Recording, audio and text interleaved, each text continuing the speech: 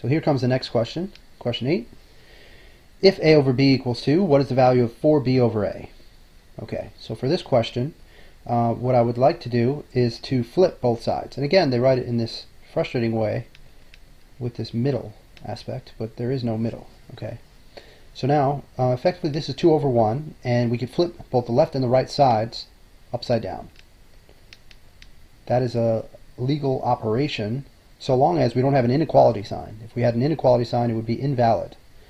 We'd then would have to switch the inequality sign in that case, if we wanted to flip both sides. Anyway, so now we have b over a equals 1/2, and what we can do here is we can plug in the 1/2 for this b over a. We get 4 times 1/2, and that of course is equal to, whoops, that is equal to 2. Answer choice C. Now, if you don't like that particular method, there is a few alternatives. So one alternative is we can solve a over b equals 2. We can solve it for one of the letters. If we move the b up here, for example, again, moving diagonally is a valid move. A is equal to 2b, right? And then we could plug in for a. So we could plug in 2b right there, and we get 4b over 2b. And of course the b's would cancel, assuming that they're not equal to 0. So we get 4 over 2, which equals to 2. Okay.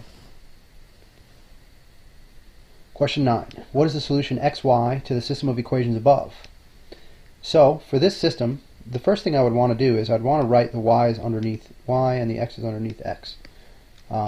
Just because if we're going to use the stack and solve method, also known as the elimination method, it's always nice to have them set up on top of one another. So let's see. What I would like to do here is I'd like to double the bottom equation. So that would give me minus 2x plus 2y is equal to, plus 4y is equal to negative 38. Then I would rewrite the top equation right here. And now notice that the middle terms are both the same. So this is a thing that I'm allowed to do because I'm changing the left side and the right side. So if I know 2 equals 2, I'm allowed to multiply by 3 and I get 6 equals 6. The equation still holds. So I'm always allowed to multiply left and right side by a constant, which is what I'm doing in this case. Okay, so my new system of equations, I'd like to use elimination method, also known as stack and solve, in order to get rid of the y's. Okay, so the first thing I do is I would negate every single term in one of these two equations. I'm going to choose the top equation. Okay, so this minus will become a plus 2, and this plus 4 will become a minus 4, and this minus 38 becomes a plus 38. So effectively what I've done is I've negated every single term, left and right sides. Effectively I've multiplied by negative 1 on the entire equation. And just as we see before, multiplying through an equation by a constant, left and right sides, is valid, right? So long as I don't have a inequality. So if I had an inequality, x is less than 2, and I multiplied through with a minus sign on all the terms, that would make it invalid, because then I'd have to also switch the inequality sign. Okay? And effectively those are the only two differences. As we discussed before, if we had, for example, 1/2 less than x, if we flip both sides, or sorry, I should actually make it 1 over x. If we flip both sides, we would get 2 is less than x. So we'd have to also switch the inequality sign. Right? So that's rule 1 for inequalities that makes them different than equations. And the other rule is if I have negative 1 is less than negative x and I switch it to positives, I also have to switch the inequality sign in that case. Okay? So those are the only two rules that make inequalities different from equations. Okay. Anyway, so we're back here to the problem, and we can cancel out these because negative 4 combined with positive 4 is 0. 2 combined with 3 is 5, so you get 5x. And here we're going to get a 7 and then an 8 if we count up from 23. So that makes 15 total. Then we divide by 5, and we get x equals to 3. Now once we know our x value, we can come to these choices, and this is the only one that has the correct x value. So normally I'd have to plug back in to find out y. and I could plug back in either the original equation or this equation here. But that's not necessary here because b is the only choice that has 3 as the x value. Okay, question 10. For the function g defined above, a is a constant and g of 4 equals 8. So what they're doing here is they're plugging in 4 as their input. And another word for input, of course, is x value. So 4 is the x value and 8 is the y value. Okay, so we will do the same. We'll plug in 4 for our x value, a times 4 squared plus 24, and we'll set that equal to the output, which is 8.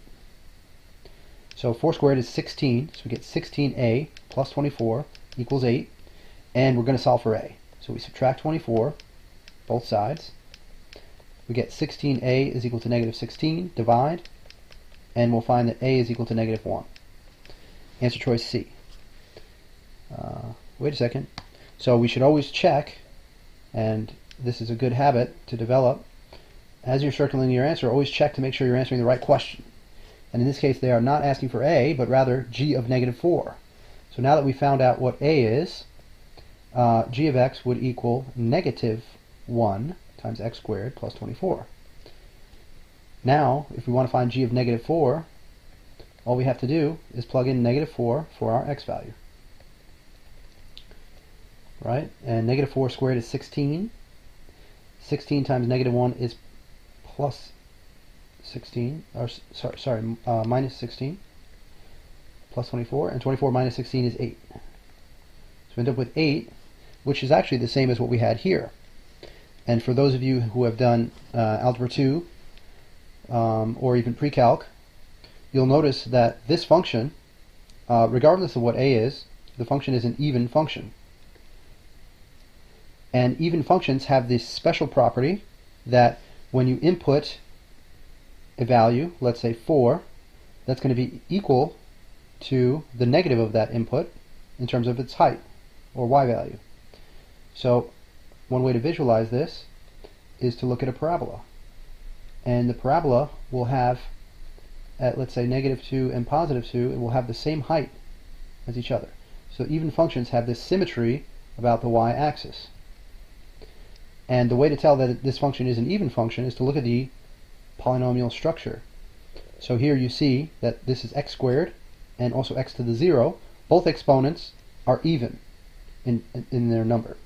So that's when you would know if it has all even powered polynomials, that would make it an even function, right?